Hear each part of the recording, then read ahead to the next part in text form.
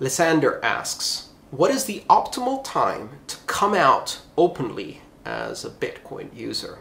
How do you arbitrage between, 1, talking openly about Bitcoin when transacting, thereby drawing attention from the tax administration, regulators, thieves, jealous people who see you as a millionaire, etc., and 2, quietly running your Bitcoin operations as discreetly as possible? The former may help network adoption at the risk of deciding the government to strike hard against it. The latter may seem selfish, but it might be more efficient to let the network grow naturally, which it should. Good things barely need active promotion, and stay under government radar until it is too big to be destroyed. That's a great question, Lysander.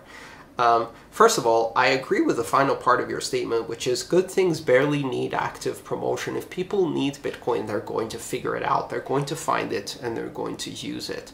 And the vast majority of people who got all excited about Bitcoin in 2013 and then again in 2017 did not get excited because they needed Bitcoin or any of the other ICOs and tokens that gained a lot of attention. It was mostly speculative attention, and that doesn't help. I don't think it helps the industry develop. I think it distracts. I think it creates a lot of noise and potentially backlash. When is the optimal time to come out openly as a Bitcoin user? Never. Bitcoin what? Who? I don't. Is that a game token? I've never heard of it. Are you a computer geek? I don't know what you're talking about. I don't have the option to do that. And trust me, it comes at a very heavy personal price and with a lot of risks. So if people don't know that you're involved in Bitcoin, if you haven't already made the mistake of publicly declaring how much you're involved in Bitcoin, and I think out of enthusiasm a lot of us did in the early days, then shut up. Keep it to yourself. You're going to be safer. Your family is going to be safer. You don't need to be the ambassador and advocate for Bitcoin's promotion to the world.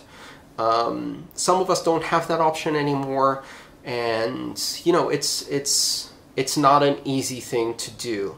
I don't regret being public and talking about this technology. I've always been very enthusiastic about this technology. But at the same time, having that kind of public knowledge makes things difficult for me. So I would say keep your mouth shut. Harry asks, if you're traveling the world and only accepting Bitcoin for payments, that seems to be a complicated tax situation. If I were to pursue the same path as you and accept only Bitcoin for my services, how would I handle paying taxes? All right, a few clarifications there, Harry. First of all, I do travel the world and I do accept Bitcoin as a payment, but I don't only accept Bitcoin as a payment. I accept payment in a number of currencies.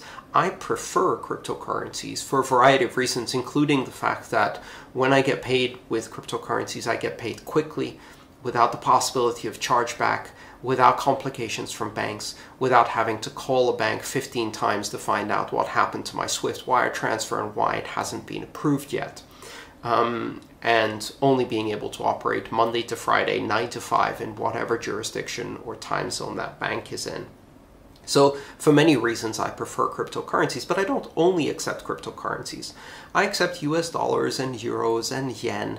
I accept British pound sterling, and I accept Bitcoin, and I accept Ether and Litecoin and Bitcoin Cash and, you know, quite a variety of other currencies. So before I got into cryptocurrency, I also operated a consulting business that had international clients. And at that time, I also accepted British pound sterling and euros and US dollars for payment. So I already operated a multinational, multi-currency small business. And how do you operate a multinational, multi-currency small business? Well, generally speaking, it is much easier if you price your services in a single currency. For accounting reasons, that's preferably the currency that you're paying taxes in. So as a US resident, I pay taxes in the US, and so I price my services in US dollars, because that's going to be the basis on which I calculate my cost, my income, and the tax that I owe. So if I charge someone, say $100 US for a service, then I'm going to price that as $100 US. If they want to pay me in British pound sterling, euro, yen, or Bitcoin, they're going to have to, at the moment of payment, make a conversion and say, okay, I owe $100 US to Andreas. How much is that in pound sterling right now when I'm paying? And they'll make that conversion, and they'll make payment in whatever currency they choose to make, whether euro or Bitcoin or whatever, at the appropriate rate. When I receive this foreign currency or this cryptocurrency instead of US dollars, I have received $100 US worth of value. That's how much I priced it. That's what the exchange rate was at the time. So I know that what I received was worth $100 US at the time of payment. Now, that's income. So I have to pay income taxes on that. Income taxes on $100 US. It doesn't matter what currency I got paid in. In fact, it doesn't even have to be currency.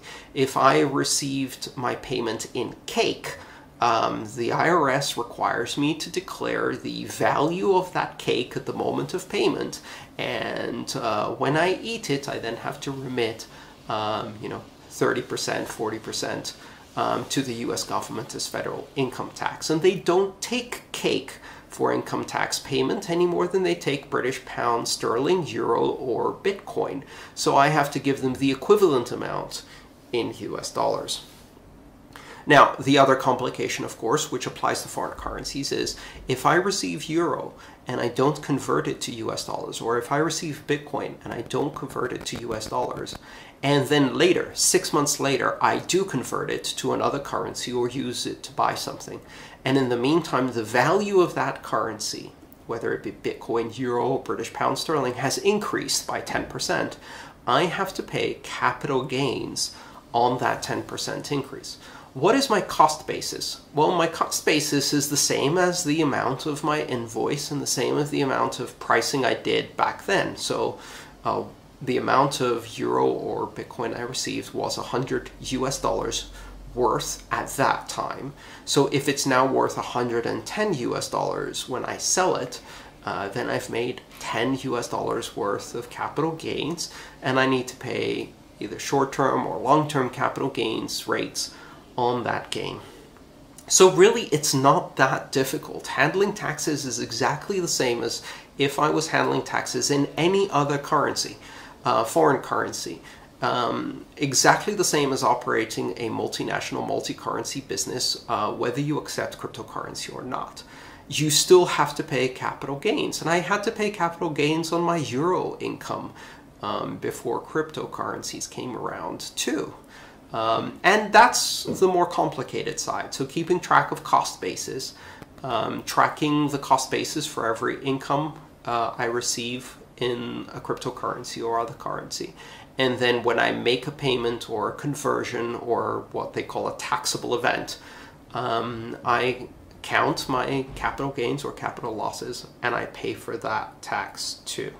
So that's basically it. It takes a lot of reporting, it takes a lot of paperwork, but it's not really complicated. It's just that you have to do your accounting carefully. And obviously, like any small business, I use an accountant to do that. And I used an accountant before cryptocurrencies came along because the US tax code is just crazy complicated. In fact, fun story, Intuit, the company that owns TurboTax, has been paying lobbyists for more than a decade now to lobby against any simplification of the tax code, because the more complex it is, the more you need their products. So, it's not an accident that the tax code is very, very complex. So that's how you do taxes with cryptocurrencies. And keep in mind, I'm not an accountant, I'm not an attorney, I'm not a financial advisor, and I'm not a tax advisor. I'm simply telling you how I do it and what my personal experience as a small business entrepreneur is, and what advice my accountant gives me. Of course, in order to do this right, you have to take responsibility, and ultimately you should consult with a qualified professional to get advice on these issues. That was really interesting. Thank you very much. Oh, thank you. My question is really, really short. When Bitcoin falls to zero, as long as it maintains the 5 principles, you're still happy. It's a complete success. At zero, it doesn't work. But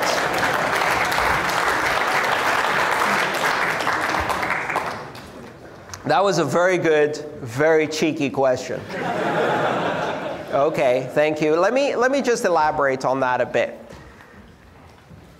In terms of economic velocity, in order for a currency to be useful, you have to be able to do transactions that are big enough to get your business done. So if the economy for Bitcoin transactions or any of the other open public cryptocurrencies is big enough to support itself and to have enough velocity to do the transactions, then whatever price point that is sufficient.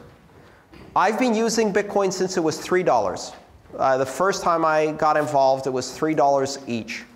And here's the thing. I used it in my business. I got paid. I paid others. I bought stuff. I sold stuff. I had use of cryptocurrency in and out of my business and my personal finances since 2012, 2013. Bitcoin worked at 3. It worked at 10. It worked at 100. It worked at 1,000. It worked again at 200. It's worked for me as a currency. And in fact, if you use it as a day-to-day currency, you get less of the whiplash effect.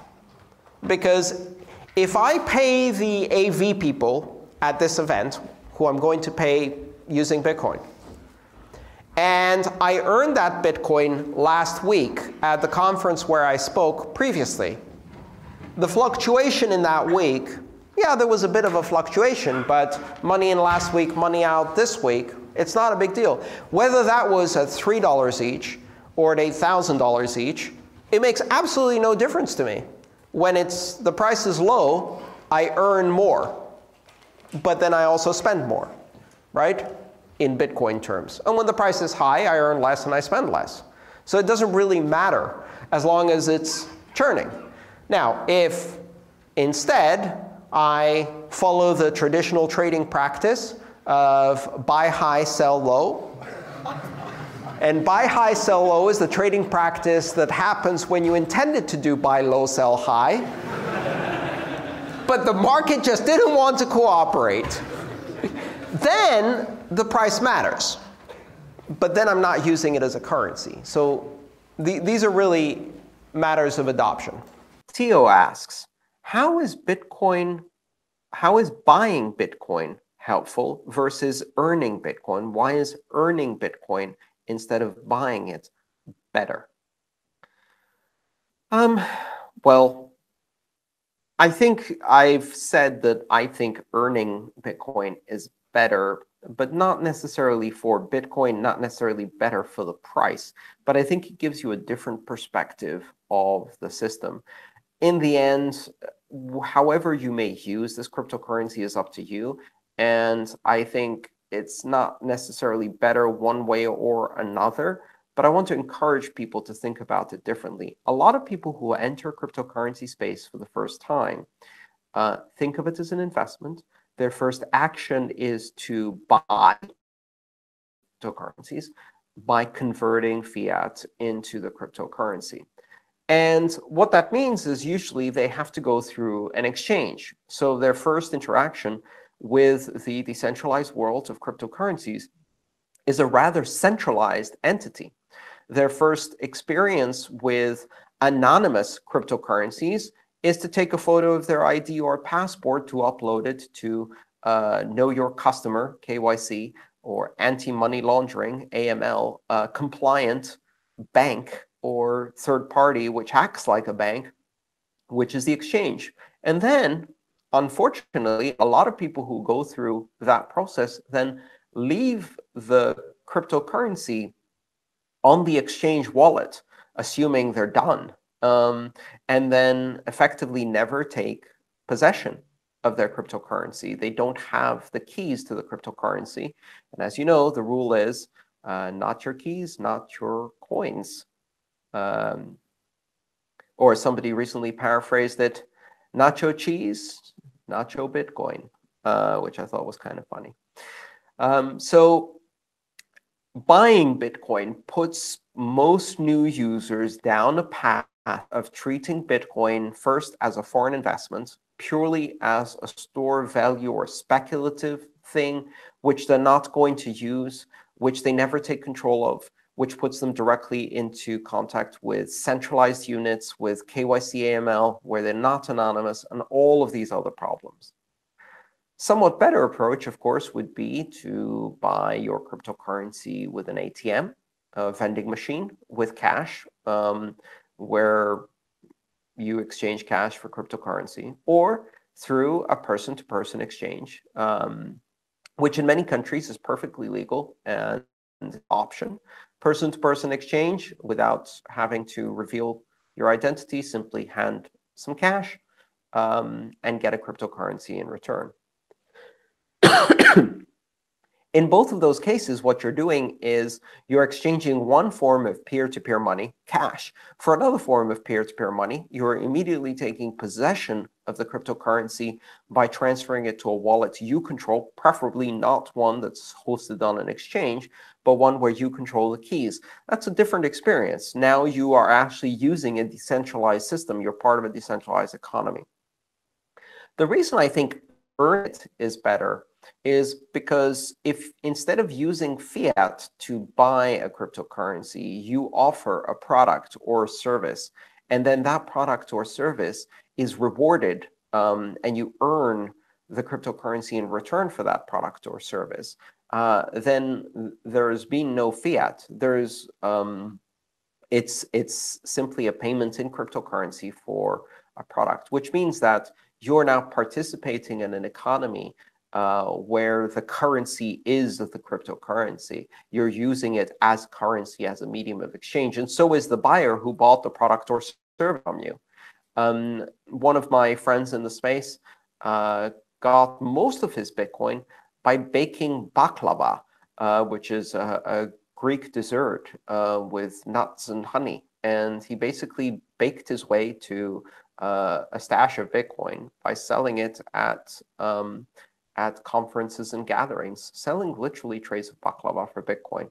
Now, once you earn Bitcoin, you start thinking of it as the fruits of your labor. It's a very different feeling. And then when you spend it, if you earn it regularly and spend it regularly, then you get less of this feeling of massive volatility, because if you spend Bitcoin that you earned last week, then really it doesn't change in price so much. And the currency then works whether Bitcoin is at $3 or $3,000 or $30,000. It's the same, because if the price goes down, you earn more cryptocurrency for your labor, and then you have to spend more to get other people's labor. If the price goes up, then you earn less in the equivalent cryptocurrency, but you also spend less when you buy things. So it all ends up equal in the wash. But it changes your mentality, and you start using it, and you start trading, and you create this internal economy